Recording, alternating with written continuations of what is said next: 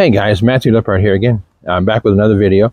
This one is, I'm not real sure what I'm going to do in this one. We're going to try to figure this out, but somebody tried to, I don't know whether they tried to break into the truck or whether they're going to try and steal the truck, or anyway, somebody tried to do something, and they were either trying to steal the truck or just trying to steal the radio. But anyway, they broke something. I can't get the door open from the inside or the out. So I'm going to try to figure out how to get into this thing. And so we'll get started on this thing, but go ahead and hit that like button, smash that subscribe button, will you? Hit that bell icon. That way, every time I post new content, you'll be notified. If you know anybody that has a 2007 in that area, GMC Sierra or Chevy truck, it's going to be pretty much the same. But I'm going to turn this camera around. I'm going to see what we can do and see if we can get that door open, and then we can get the inside of the door off and see what they broke. Okay, here's this 2007 GMC. It's a driver's side door. This thing is all messed up. They just punched the lock completely out, so it won't do nothing here.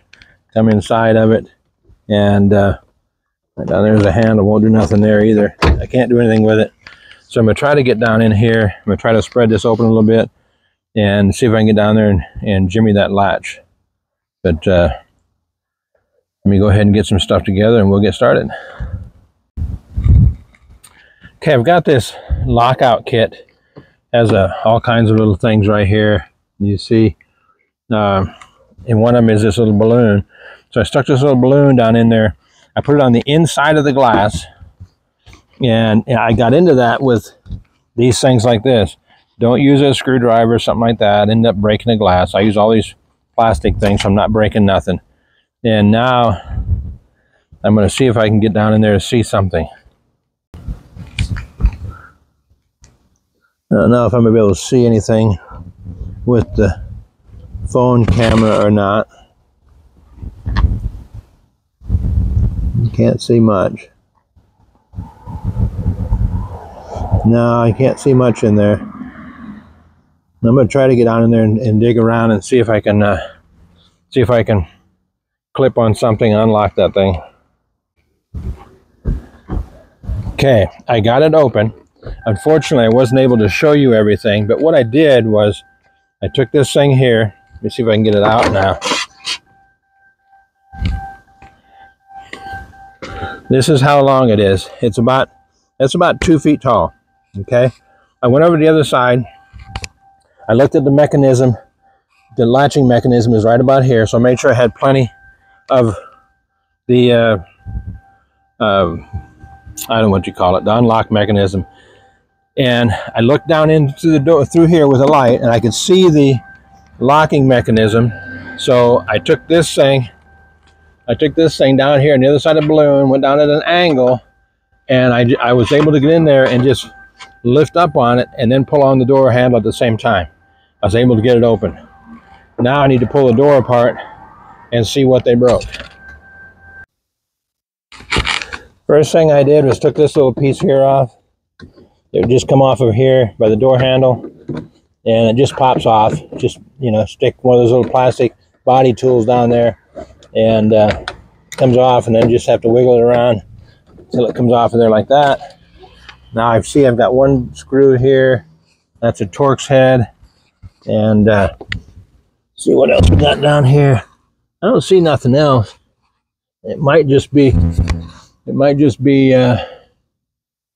those little pegs. So let me see what I can find, and if I find anything else, I'll let you know. Okay, that was a T20 right here, Torx head. And let me get down under here. Right there, there's a hole. That took, let me see, what size was that? That was a 7mm. And then up here, right here, was a Christmas tree. Oh, it's in my hand. That was a Christmas tree fastener. So now I'll see if this door will come off. I took this piece out right here, It's just clipped on. It comes out hard. You got to yank it pretty hard, but it does come off. Set it out of the way. And then I was able to see what I was catching on. Got a little peg here, a little peg here, back over there. And I also took this little triangle piece off up here. It sits in there like that, just clips in there. And then you have to yank upward on the door. You got to yank out pretty hard, then it pops loose, and now the door, I just got to see what I got to unhook to pull it out. Again, I wish I could do more of this and have you guys see it, but I just got to kind of, you know, work it blind. But I've got a light here. I've got to take this plug off. Most of these should be pretty standard as far as unhooking these. I'm going to have to unhook all the stuff for the doors. The handle is clear. That's good. So let's see what I need for the door lock. But I'll get this exposed. Actually, that should pop right off. And then I'll unhook everything there. The plugs are all standard plugs. You have a tab to push down on in the center of it, you know, just like so many of them. And except for this one. This one is kind of funky. You have this little deal here that's up like this. You have to turn it down like this and pull out at the same time. Otherwise, they're all pretty standard. So I'm going to take this off, this little plastic shield off, and then I'll get in there and see what I can find wrong with this.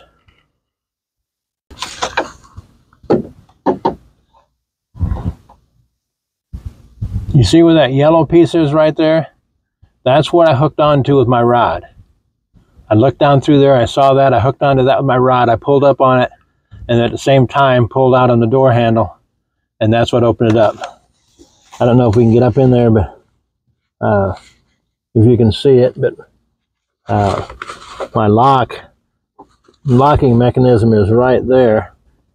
I don't know if you can see it, I can't even see it. So, but anyway, I've got to get up there, I've got to get that, got to take the handle off. There's 2 screws up there to that handle, and I don't know if I can get up there and show it to you or not, but I'm going to try to. But if I get those out, get that handle out, and then swap that handle out. There's a hole right here. I pulled this little rubber piece out, and right inside of there is one of the bolts to the new door, the door frame, the door handle. This is the one that's right there. Then there's one on the bottom, and there's one up there on the top. So there's going to be one. I might be able to get to it in through here. The top one, I think I'm going to have to get up inside of there and do it. But I'm going to try to reach this one inside of here. I can get a light up in there. Yep, I can do that one there. But the other one I think I'm going to have to get up in there to do. So I can get 2 of them pretty easily. And let me see. I don't know if you guys can... Let me try to switch hands here. There. Right in there is that other nut. And then, like I say, the other one is going to be back up in here. I'm going to have to figure that one out the hard way, probably. Okay, I've got the door off. The lock looks to be okay. I'll have to try it and see if it's going to work, but it looks to be okay. And here's the new handle versus the old. It's a pretty simple little procedure. This little clip right here, I may have to get a pair of pliers or a screwdriver, but just, yeah, I'm gonna have to get something to pop it off. But just to show you what it is, here's that clip. It just swings around. It stays on there. When you pop it loose, then you can pull this rod out. So let me go ahead and do this off camera. I wish I had somebody to help me here. I could show you more of this, but I'll do this off camera. So the old one was brittle. It broke taking it off. You know, it's probably due to be changed anyway. I mean, it's been there forever. The other thing on the lock, this thing, it's a little catch there that holds the lock in place. So when they punched the lock in, they just broke it all out, took that thing right with it. You can see here, it actually broke this part of the this mechanism off that hold the lock in. So it's just plastic, but the lock just slides in there and then it catches it. So now I'm going to try to put some of this stuff back together and see if it works. Okay, there it goes. Everything's put back together. Everything works. I checked it with the automatic door lock too. Everything works good. So we're back in business. Okay guys, there you go. That's changing that door latch, outside door lock on that 2007 GMC 1500 Sierra. Boy, that sun is bright. I'm looking right into it. Get over here behind this palm tree. There, that's better. Yeah, it's not all that bad. If you got small hands, it's a whole lot easier. I got big hands, and these big paws, it's tough getting up inside of there. But I got it. And it took me probably about an hour. Not too bad. Everything's put back together. And now, just to make sure I do tour people, I'm going to make sure I keep that club on there when I'm not driving it. You know, that way I know that we're good to go, and I got less chance of somebody stealing it. But if this helps you, go ahead and hit that like button. Smash that subscribe button, will you? Subscribe to this channel, hit that bell icon.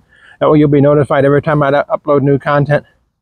If you know anybody that has a truck in this 2007, 2008, 2009, I think up to 2011, GMC Sierra or Chevy Silverado, they're all the same thing. It's pretty much going to be the same thing. If you have any questions, leave those in the comment section. I'll answer as appropriate. And hope this helped you. And if you're brand new to my channel, appreciate you tuning in. Hope this helps. And if you're an existing subscriber, thanks for tuning back in. It's people like you that tune back in for new videos. You're the people that make this thing happen. Appreciate you. So until next time, may God bless you and make it a great day.